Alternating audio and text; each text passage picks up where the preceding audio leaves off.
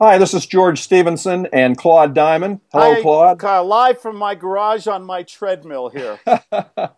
Well, this is the way we usually talk. The reason I'm recording this today is I had a question for you, Claude, and I wanted to get your reaction. You know, if you're a salesperson doesn't really matter how much experience you've got. You could be a newbie, or you could have 5 or 10 years of experience. But in your experience, why do salespeople need a system to rely on to help them in their everyday sales career? You need a system because the prospect has a system, and you've got to help. You've got to find a way to defeat their system. Their system is to get as much information from you as possible, as quickly as possible, make no commitments, and not give away too much information, but get everything from you so that they can go then beat up your competition. Okay? And the thing is, that's their system to protect themselves. And the minute they perceive you as a salesperson, all these defensive walls go up. So you better have a system of your own where you gain trust, where you gain information, where you get commitment, and you have the ability to fire the prospect and not waste a lot of time. If you're not using a system, your chances of success are minuscule. Why do they build cars on an assembly line, George? Oh, because they know exactly what the process is to be able to build one. They build them faster, more inexpensively, and consistently. Right. We need a system where we understand, and I don't believe in scripts either, as you know. I believe that we have to understand the strategy, the psychology of not only ourselves, but of the prospect. And that's what G.U.T.S does for us. It gives us a system to be in control and feel good every day about what we do on the way to the bank. Right. So you're not teaching scripts, but you are teaching more of a conceptual framework for how to approach a prospect. Isn't Yeah, that correct? exactly. See, to me, scripts say that everybody's the same. People have different personalities, different wants and needs. We have, so we need to adapt a strategy that works for the prospect and works for us at the same time. If we're reading, have you ever had someone read you a script, George? What does it sound like? Sounds like a salesman. It sounds boring. It sounds like a salesman, and we don't want to be approached. We don't want to approach people as a typical salesperson. We want to Right. approach them as a problem solver. We want to be the doctor of problem solving and go to people and ask questions with permission. Use a lot of what we call redirection, positive and negative, open and closed sentence questions. And we want enough information, and we want to get to the big T. You know what the big T is, George? No, what is it? Trust. Ah, Because if we get trust, when you have somebody you trust, a doctor, a lawyer, another professional, when you have trust, you take that person's word for things, you take their information and advice. When we're selling a product, service, real estate, and we have trust with the buyer or the seller or the other investor, isn't it a lot easier? oh yeah, Yeah. absolutely. So we need Yeah, strategies, and we need a system so we work smarter and go to the bank more often. right.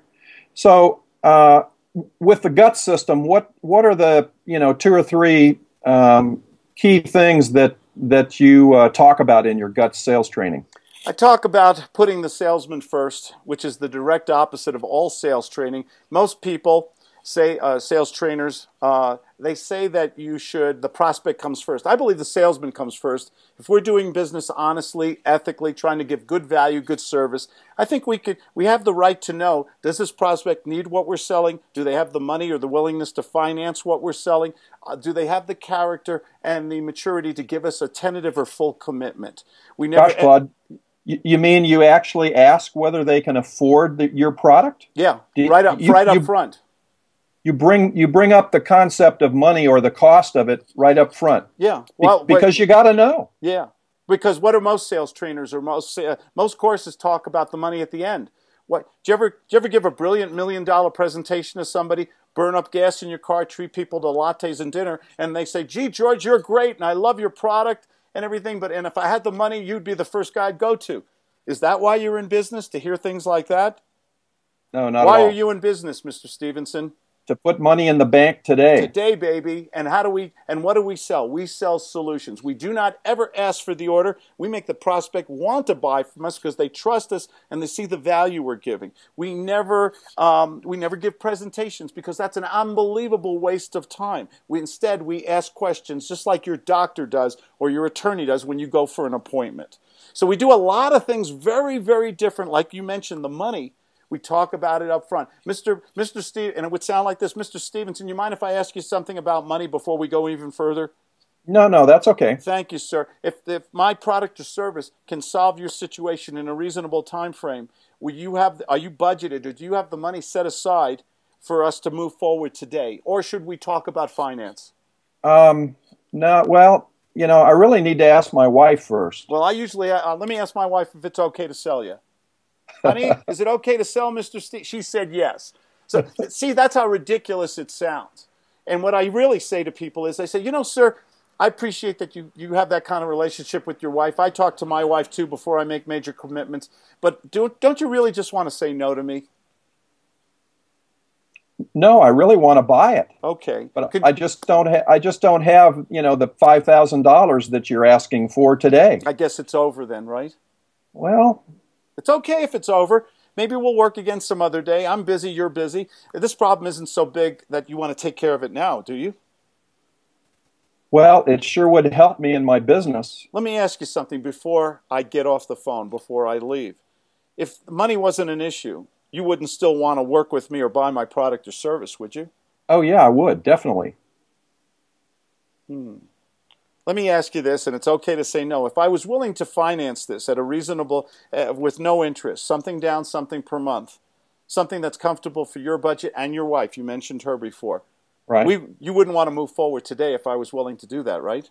Well, if we could get to the right, monthly figure, I think I would. You think or you know, sir? I know I would. What?